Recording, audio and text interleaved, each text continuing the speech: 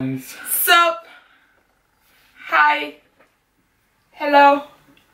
So, today we're going to talk about how we met, because this is a highly requested video. Yeah, everyone's been asking. Highly requested. Yeah. Of all our subs, all the Jodas out there want to know how we met. Alright, how we actually met was we both used to work.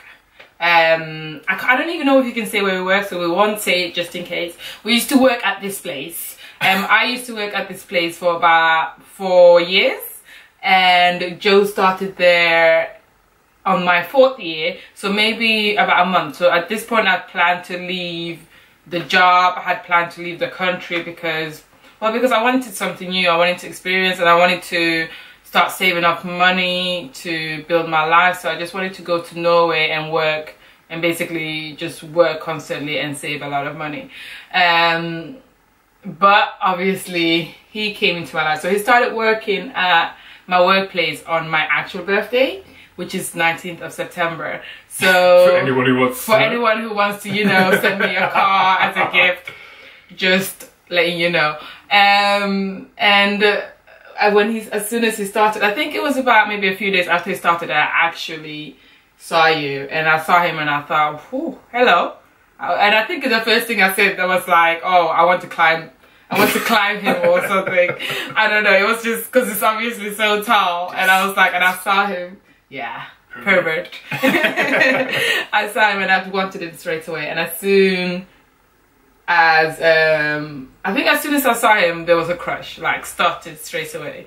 And as I got talking to him, that crush built up more. What did you feel, I suppose, when you first saw me? Yeah, obviously I saw you. I don't think I got to see you on like the first day of me being there. Obviously I was very scared and nervous. My head was down the entire time. So obviously I think it was probably like the first week, and I saw Ida flaunting my just sexy figure around the office. So I wasn't flaunting my figure. That sounds like I'm walking around naked, shaking my ass or something, or like, oh, twerking in the middle of. I think you need to elaborate on me flaunting my figure. Sorry, I had a massive steering problem when I saw Ida then. No, yeah. So, sorry, I saw her walking around the office. Let's just go with that. And straight away, she just caught my eye. She was so beautiful, and she was constantly smiling, and I could clearly tell that she was a fun person, loved, and she was just so happy. So yeah, I think that was one of the attractions. And I think sort of in that same week, I went home, sort of told family, friends, I even told my mum. I was like, oh my god, there's like this beautiful African queen at work. She's stunning. I don't know what that smell was. That's me, I'm the African queen. Yeah, so yeah, people sort of knew about Ida long before. So yeah, that was my first sort of thoughts about you anyway. That was your first start. Yeah. The first time we ever spoke to each other at work was when, well, he was at the copy machine area, copying some things because he was doing some admin work. And I think that's the first time, I suppose, that's the closest. At this point, I've been telling all my friends or everyone around me how much I like this guy and how, I suppose, attracted to him I was. And I think it was the weird thing for my friends to see, because I'm never, like, I don't really crush easily. Like, I'll like someone, but that'll be about it, and then I'll probably be over that like about a week later. So it was very weird for them. I remember Sarah, she was like, Ida, because I like the way I spoke about her, she was just like, I think she was very surprised to hear me talk about anyone like that. And basically he was at the copy machine, sorry, lost my train of thought there. He was at the copy machine copying, and while he was there, my friend Rebecca she sits opposite me, so it's like a row of desks, and I sit there, she's up. So I stood up. So sometimes I'll stand up just to, because in an office environment it's good to get your blood flowing or whatever.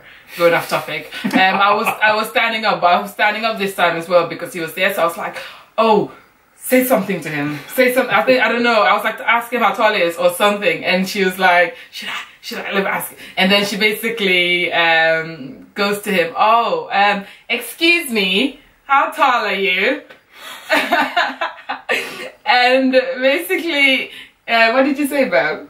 It was just embarrassing. I don't know. I probably did. I just say guess? Can you guess? Yeah, I think you just turned around to her and say.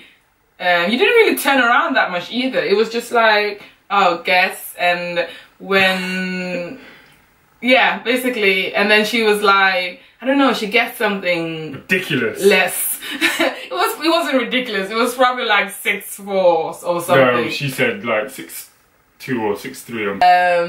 At this point, I had already asked about him, so I knew that he was 6'7". So I was like, oh, I think he was about 6'7". And he was like, yeah, that's correct. And then Rebecca, I don't really remember how the conversation went after that, but she turned around into him and go, what is your mom feeding you? Because he was just such a big guy, and I was just like, oh my god. So basically it was embarrassing for everyone around, but at least I got to say one thing to him. So later on in the same day, I walked over to where he was doing the admin work at the copy machine, and he said to me, oh, good guess on the height, by the way. And I just go, and he goes, oh, sorry, good guess on the height. How did you know? And I just said to him, I just like turned around and just said, I'm just good with height. Like, I don't even know, because I honestly don't know what that means. I didn't know what to say. And it was just one of those where you walked away and go, oh my god, I just know about height. Sorry, who says that? And it was a good pickup line there. Oh, it was just embarrassing. And just when I thought things couldn't get more embarrassing, my auntie works at the same job. Well, she still works there, but she worked there. And she walks over around the area because the water machine was there, got water, and turned around to him and go, she's single, you know. And loud, I was like, loud. it was Everyone loud. could hear it. He could hear it. He just went, huh. He just didn't really say anything. And I was just like, oh my god. She came back and said, I was like, oh my god. Are you serious? Why would you even say that? Like, that's so embarrassing. She's like, why? He needs to know. I'm setting you guys up. I was like, no, that's not how kids do it nowadays. You know, I need to be like hard to get and things like that. And she was, but then I spoke about that to her, I think yesterday, and she was just like, well, where are you now? Yeah. So you should be grateful. It worked, yeah, exactly, it worked. So I suppose it kind of worked, but at the time, it was very embarrassing. We have to thank your auntie and Rebecca. We do. So thanks guys. Rebecca. Thanks, Sarah. Thanks, Aaron. Because I feel like all of them had a hand in this relationship, like, happening. Thing going on. And I suppose after that, after the first time we spoke to each other, we were just... So after sort of that moment, that embarrassing moment, everything sort of unravelled. Like, we sort of saw each other on like our lunch breaks and always spoke to each other, and then it sort of just rolled on from there. We would take, or I would take my break, and then Ida would come on her break. Our breaks just happened to be around the same time. Just happened to be on the same time. I used to sit there and stare at the back of his head and wait for him to go to break. And as soon as he went on break, I was like, all right, see ya, I'm going. And sometimes it was one of those days, I'm freaking starving. When is this guy going on his lunch break? And it was just like, because I just enjoyed it, and it was just that excitement. You know, when you have a crush on someone, I don't know if any of you have that, when you have a crush on somebody, like a proper crush, like a schoolgirl kind of a crush, that's what I had on him. It was just, I wanted to be around him every day, and it just to a point where I looked forward to going to work so I can see him and have my heart racing like it did. Yeah, exactly. Like, I always look forward to going. Obviously, no one, unless you love your job, no one looks forward to going to work. However, I think the both of us, I think that both of us at that point, we sort of enjoyed, look forward to going to work. So yeah, that is essentially how. But yeah, it's our story. We like it. We loved every moment of it. Yeah, and I think after that we were always break times. We were always playing pool together. I was so bad at pool, and he used to always let me win. I remember, and then we used to send messages between each other about, I was like, I'm gonna kick your ass at pool today, and things like that. It's just, yeah, and I think we grew over then, and I think my like for him just grew. I think we just, I don't know, we just start liking each other more. And you know when you first crush on someone and then you find out they're not the person you thought, but it's just the complete opposite. Like, he was even more funny when you spoke to him, and yeah. Funny guy? A funny guy. Funny guy. Yeah, I don't know, what was it that attracted you to me in... I don't know, like I say, it was different purely for the fact, and I really can't explain it. I can't articulate it how I want to. It's like when I first saw Ida. Sorry, this is going to be a very long video again. when I first saw Ida, to me it was just the impression of, wow, she's incredible, she's beautiful. So every time we spoke, or every time she was like near, I could feel just nerves, I could feel my heart race, I could like my palms would start to sweat. If she spoke to me in my head, I'm just thinking, please do not say nothing stupid. This, by the way. And it was just one of them things. It was like, there's no way that I could ever tell a girl like Ida, like, oh, do you know what? I think this of you, you know.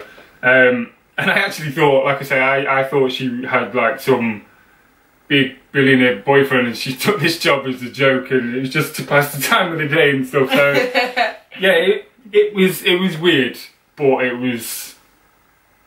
I wouldn't, you know, I wouldn't have changed anything. I still to this day wouldn't have changed anything. How everything went. How we met, yeah. Yeah, like I say, it's our story. Other than that, that's how we met, and we're still together since then, and it's been an awesome journey. It's been an awesome journey. I think it's crazy that I managed to find my lover and my best friend. That whole probably looked really awkward. Yeah, like. Yeah, I didn't want to get any makeup.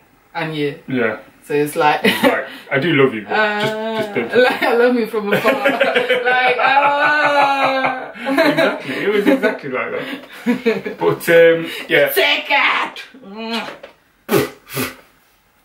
I've got lips coming up. All over your bab. Thanks. And foundation on your nose. Oh well, I got a tan. Yeah. Again, guys, sorry if the video was very long. We apologise, but thank you again for the subscribers. The comments are incredible. Oh, guys, keep on commenting, because we love your comments, and some of them definitely crack us up, and it's crazy. Like, we love talking to you, so just comment. We'll obviously always try and reply. And Sliss, guys. Sliss. Hashtag Sliss. Hashtag Sliss. Subscribe, like, and share. Share with the trees outside. Just share with everyone. Bye for now. Bye, guys. See you in the next video.